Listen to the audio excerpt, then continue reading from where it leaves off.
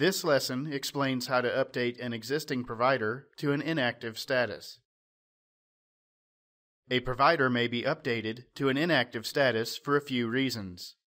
The most common reasons are: the provider is office personnel or otherwise does not go to the customer's location, or the provider will have an extended leave from the company, preventing him or her from being able to accept service orders.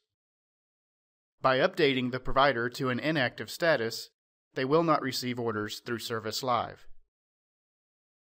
To change a provider to inactive, go to Administrator Office and Manage Team. On the Manage Users page, locate the Service Pro you would like to make inactive. Hover over Take Action and choose Edit Profile. On the General Information tab, scroll to the Marketplace Status section.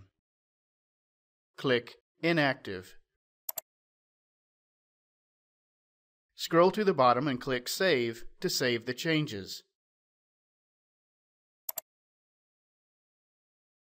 If prompted, please confirm the Social Security information.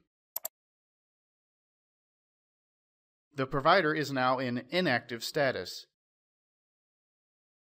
In this lesson, you learned how to update an existing provider to an inactive status.